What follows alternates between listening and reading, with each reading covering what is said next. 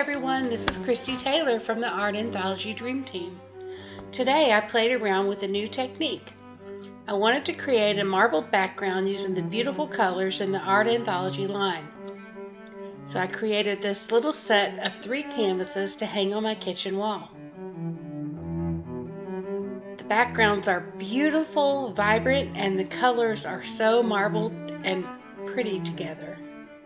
Look at all that color. Isn't that just gorgeous? So let's get started. I had these 3 canvases that I had designed something on previously. I wasn't happy with that design, so I decided to repurpose the canvases.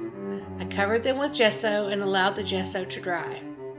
And then I squirted on some matte medium, which I spritzed with a little water to help it move easier. I used a spatula to spread the matte medium around.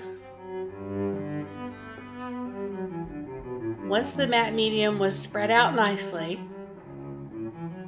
I set it aside for just a minute to mix some colors. This is Art Anthology's Buttercream, which is a gorgeous blendable color. I added some matte medium to the buttercream to help it be a little more fluid, and then spread it onto my canvases with my Princeton Catalyst tool.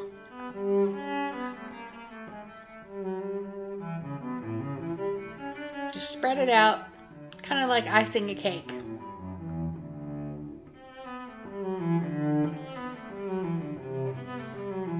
Make sure it goes all the way up to the edges.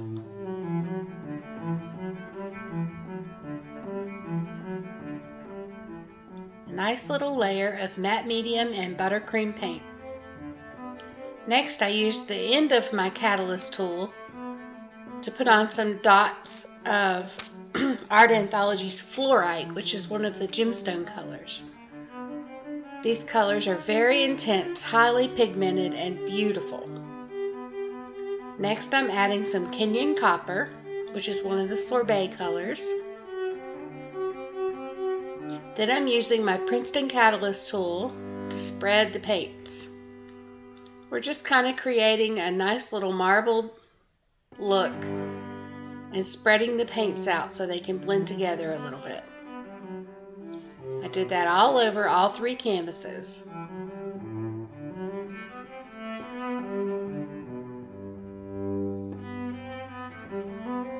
And then I needed a little bit more, so I kept going.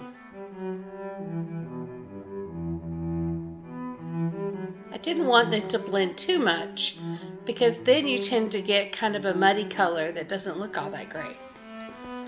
I wanted each color to have its own definition, but still be blended with the next color beside it.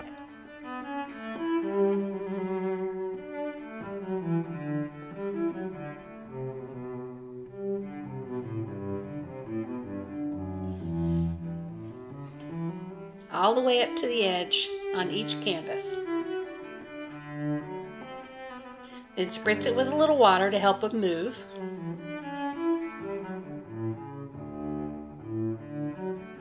This little spritz bottle used to be hairspray, but it works great for spritzing water on my projects now. Reduce, reuse, recycle. Now let's spread on some more of the fluorite. Again, this fluorite has been mixed with matte medium to make it more fluid.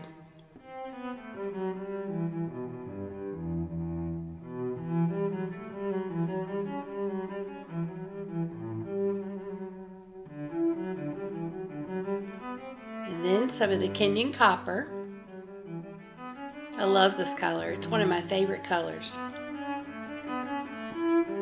And use the end of your Catalyst tool to draw some little swirly designs. These designs really won't show up later, but this does help the colors blend together. It gives you that beautiful marbled background. I carried some of it up to the edge so it would drip over.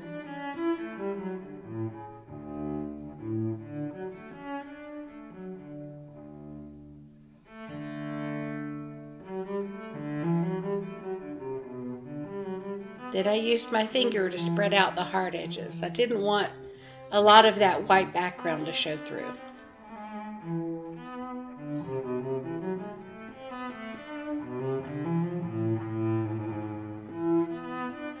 Now I'm using the leftover Kenyan copper to paint around the edge of each canvas.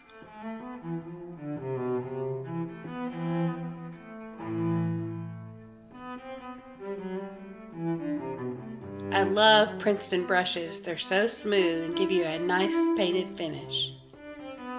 Now I'm dripping on some of the Art Anthology's new Mink Shimmering inks. These sort of react with the matte medium and create a beautiful effect. I don't even know what you would call it, but in the end you'll see some close-ups and you can see where it reacted with the matte medium. Drip, drip, drip, drip, drip.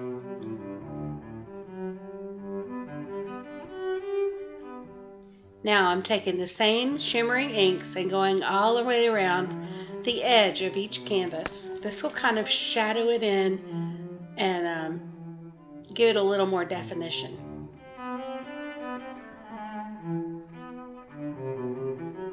All the way around each canvas, and allowing it to drip over the sides.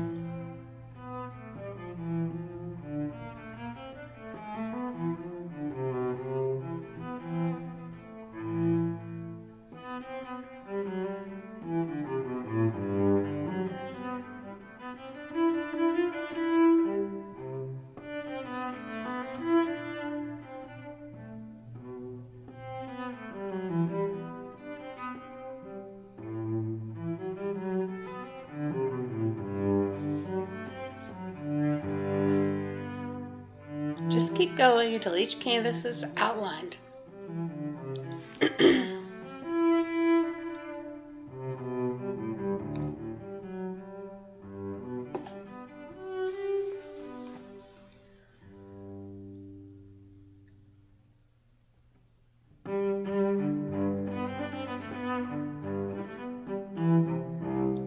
Now I have some fluid acrylic paint, and I'm just splattering that on, and you can see it spread into the matte medium, and it gives this really cool effect where it all kind of bleeds out and blends in, and it's just really cool.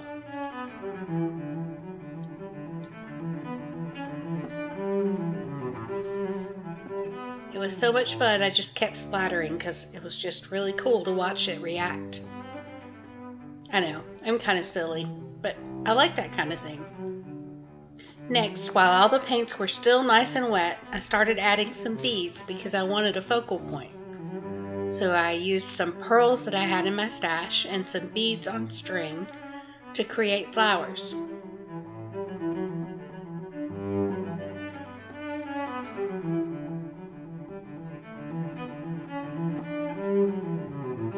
Cute little daisy, huh?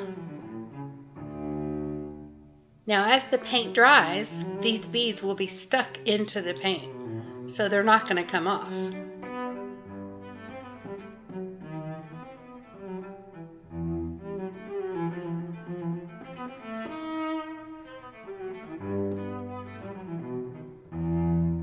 Just keep going until you have flowers on every canvas.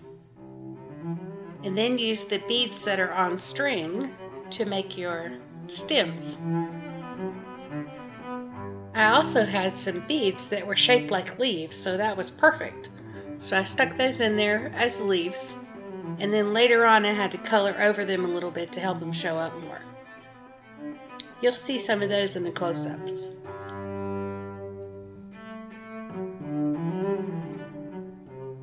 And then I sprinkled on some seed beads all over the background. This adds a little more texture and a little more shine. And you know, you just can't get enough bling.